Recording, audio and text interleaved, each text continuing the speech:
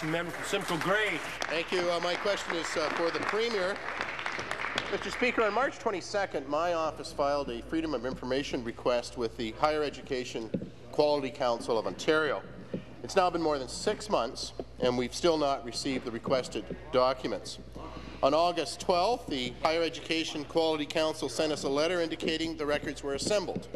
On August 18th, we sent them a check, and on August 26th, they cashed the check, and on September 9th, after we still didn't receive the documents, we wrote another letter asking where they are, and there's been no response.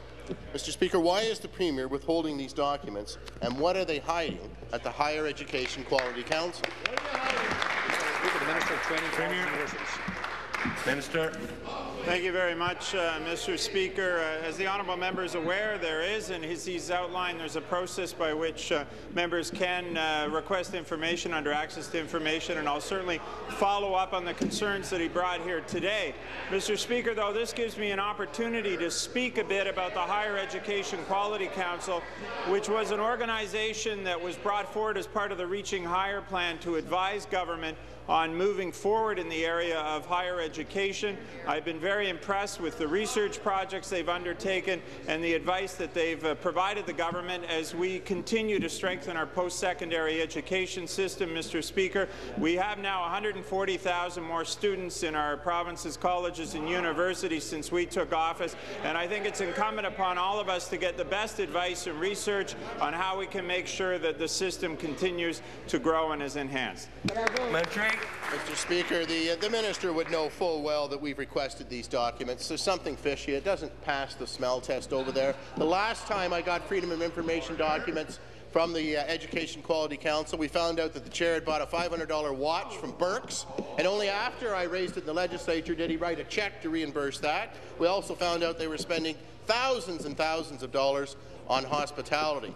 So if you won't come clean, if you won't tell us what's in the documents or release the documents, we can only assume that the Higher Education Quality Council has joined the likes of eHealth, Cancer Care Ontario, Ontario Lottery and Gaming, and the WSIB in squandering hard-earned tax dollars. Minister, why haven't you ordered the Council to release the Freedom of Information documents? Minister.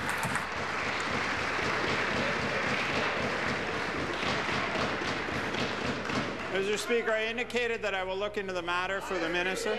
I would also indicate, Mr. Speaker, in reference to his comments at the beginning, that the Higher Education and Quality Council, as well as all agencies of that type, have adopted the new rules that were brought forward for expenses that were brought forward earlier this year by the government. And again, Mr. Speaker, I reiterate the important work that's been going on with the Higher Education Quality Council.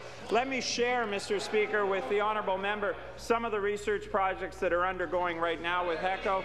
Aboriginal self-identification and student data in Ontario's post-secondary education system, challenges and opportunities, determinants of university retention, discovering the benefits of a first-year experience and program for underrepresented students, and I could go on, Mr. Speaker. Mr. Speaker, I'm proud. Thank you. New question.